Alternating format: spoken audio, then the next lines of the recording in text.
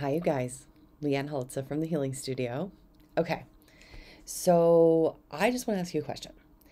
If you knew that you could feel better, manifest more, have more improved relationships, be able to understand and regulate your emotions better through learning how to organize your intuitive fields and listen to them and know what they mean, why wouldn't you do it? What's in the way? What's in the way of you exploring your own intuition, listening to how energy organizes? What's in the way?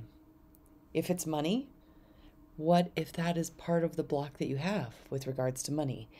Is that you have not organized your intuitive fields to manifest? Is it time? Well, how much time would you have for yourself if you actually could organize everything that's going on around you a little more effectively, responding with only the energy required, nothing more, nothing less? Is it something else? Is it programming about the belief that this doesn't work or it's not allowed?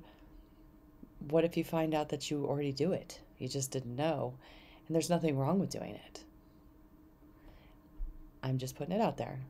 Whatever's blocking you from truly exploring your intuitive gifts probably isn't as big a deal as you think it is.